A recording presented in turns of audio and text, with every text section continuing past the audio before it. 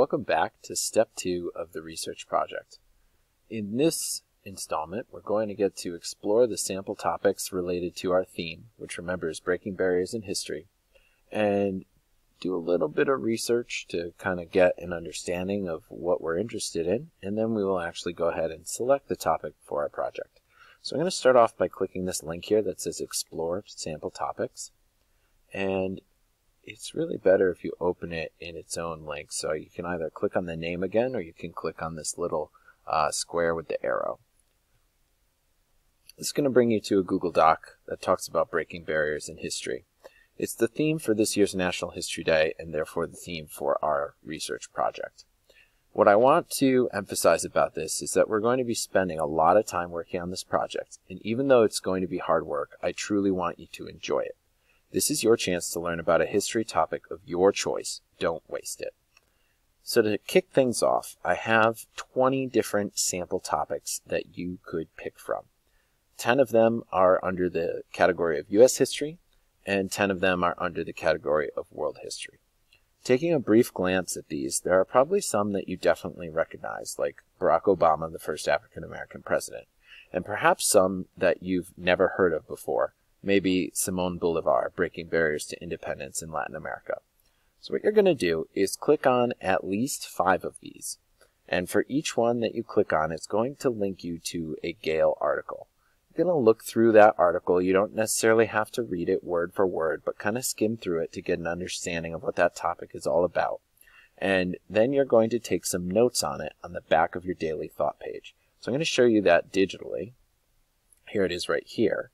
But you're going to have it up in front of you, and you're going to be typing things in. So you're going to fill out information for 5 different topics before making your final selection. So let's look at one together. If I go to this first article here, Jesse Owens, Overcoming Discrimination to Break World Records, I can click on this link. It'll open in a new tab on Kids Info Bits.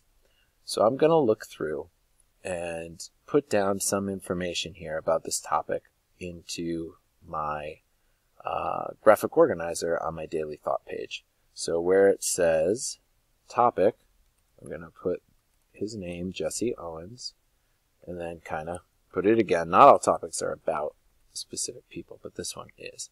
So what did he do? Let's take a look.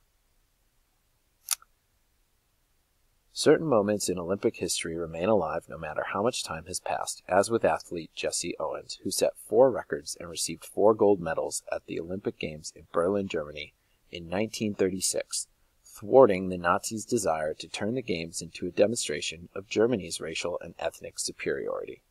So it gives me an idea of what happened. Broke world records at 1936 Olympic Games. When? We just said 1936. And where did this take place? Let's double check. I believe it was Berlin, Germany. That's right. Let's go back here. Now, if I read through the actual article, I can start to understand how he represents breaking a barrier. But I'm not going to spend all of the time doing that right now on this video. However, you should be able to read through this, figure out what it meant when he broke these world records and how it represented breaking a barrier. And then you would take a little bit of information and write it down here.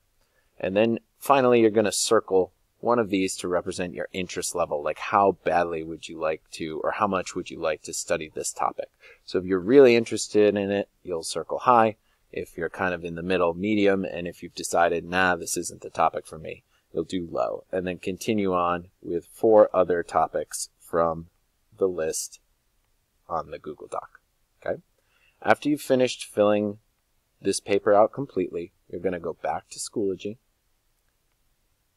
and back to the Step 2 folder, and you're going to click right here, Selecting a Topic. And if I go to the preview mode, you'll see this is how it'll look for you. You'll click Start New Attempt. You're going to tell me what your final choice is for your topic. So whichever of those ones that you took some notes on that you want to choose to be your topic for the project, go ahead and type it in there.